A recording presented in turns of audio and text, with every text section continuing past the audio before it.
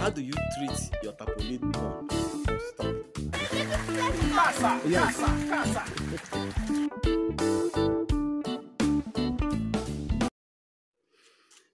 Hello and welcome to Let Us Farm. My name is Noel Oge of Let Us Farm. So today we shall be discussing about how do you treat your tapolin pond before stocking.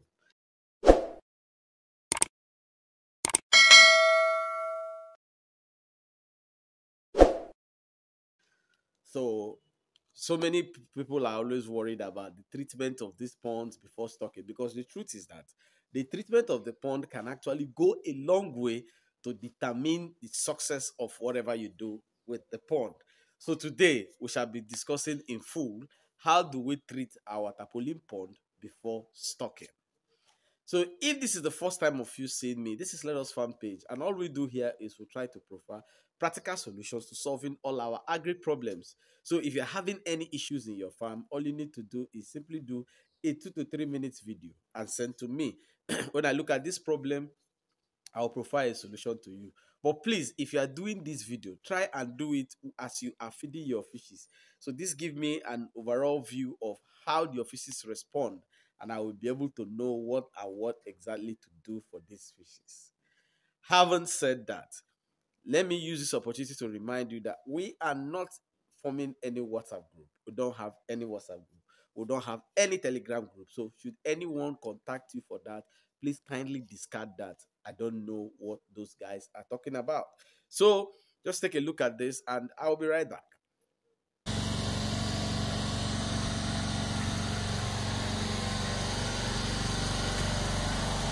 Welcome back. So, the previous videos I did on pond treatment, I tried to explain some of the misconceptions that some of us actually have about treating ponds. The fact is this: some of these things I say is left for you to either you accept or you don't. But I always tell people something: if you've been doing something and you've not seen exactly the benefit of what you're doing, and someone else brings a new idea that is not going to compel you to spend anything and it's not going to risk what you're doing, why not try it and see which is the best? So be a judge of that. Now, tapolin pond and concrete pond are similar things because both are surface ponds. What I mean by surface ponds are ponds that are on above the ground, while the earthen pond is not a surface pond because it is dug on the ground. So now, tapolin pond, similarly to the concrete ponds, many people have this misconception of saying that they want to treat the tapolin. Now, the funny idea is that some people want to say they want to kill the odor of the tapolin. While this may sound good and fine, the issue is, what do you want to use and kill this odor? This is where the story starts to change. Now, some people have been advised that the best way to kill this odor is for you to cut plantain stems or banana stems and soak it in the tapolin. But the question is, how does the plantain stem kill an odor? It is a question that, no matter how you twist it, it becomes more difficult and more complicated to answer. Now, some people also say that the reason for doing it is that they want to fertilize the tapolin. It also sounds very good, to fertilize something so that the thing will now do more than what it's supposed to do. Just like boosting the energy of that thing. It sounds very good. But the issue is that a plantain stem is not a fertilizer. So how does it fertilize this? That's another story. Then some people will also add poultry waste inside this tapolin, while some people will go as far as adding rabbit urine inside the tapolin, all in the bid to fertilize the tapolin. This also sounds very, very interesting. But then again, how does this work? Now, what is a tapolin? If you look at the tapolin, you see that it's a thick rubber-like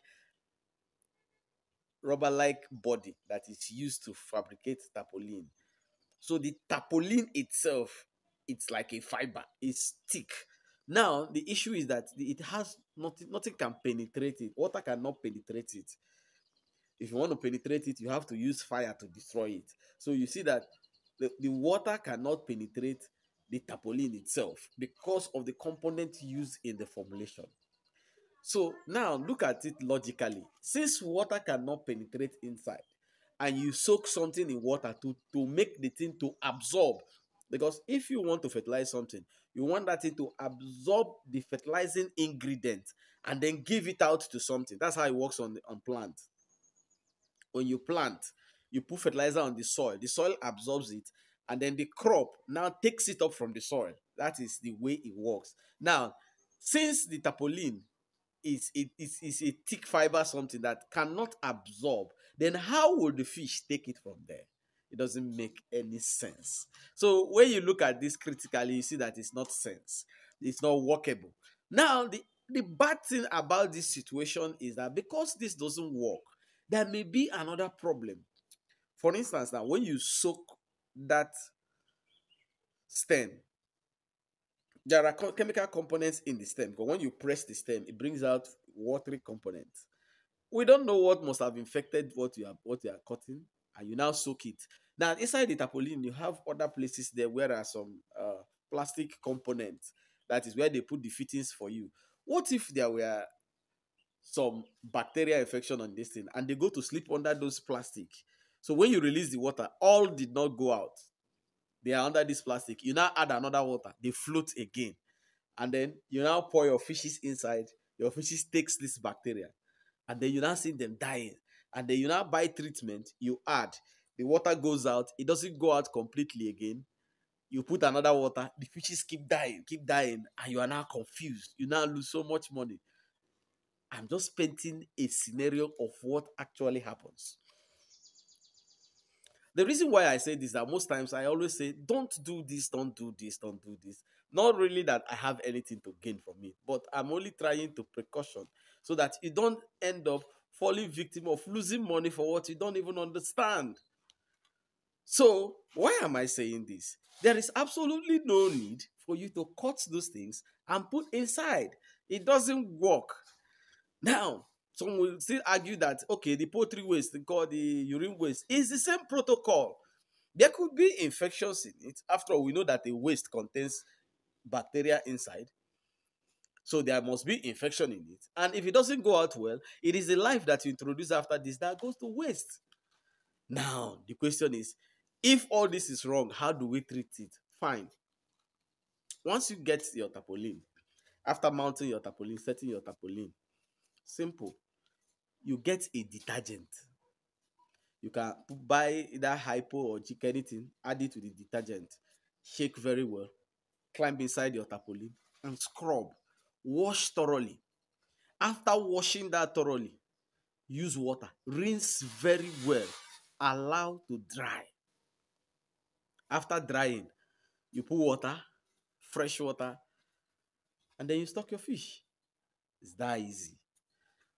So if you have problem of that the tarpaulin is smelling, if you wash it with good detergent and one of these washing chemicals like hypo, jik, or anything like that, mix the two together and wash it very well. Allow it to dry. The smell will go. Even if you still perceive one or two small odor, after you have finished washing it like this, and you allow to dry, you put water, you are still perceiving it, don't worry. When the fish come there, the odor will go. Because already you have killed, with the wash you did, you have killed anything that is infectious that the fish can pick up. So whatever is remaining is just air. It's simple. No need to complicate issues. This happens not because somebody wants it to happen, but because, though ignorance is not an excuse, but it's because many of us, we are ignorant of what we do. But it's never an excuse. So instead of you to have issues and you are losing and losing and losing, try it. When you want to stop with your tarpaulin, just get your tarpaulin. After setting the tarpaulin, adjusted everything in the tarpaulin, you go inside the tarpaulin, take your time to scrub it, wash it thoroughly. After washing it, get clean water, not mud water, clean water, and rinse from the top down everywhere. Allow the water to go.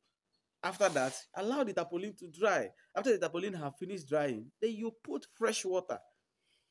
When you now put fresh water, then you can be able to introduce your fishes. And then you now start the fish management and feeding.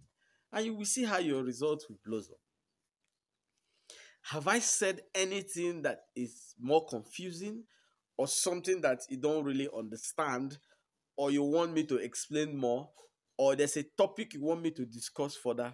Kindly drop that in the comment section and I will get back to you. Until I come your way next time, my name is Emelefon Manuel Oge of Leros Farm. Keep farming. It's a way of life. Hey, y'all, come look at this.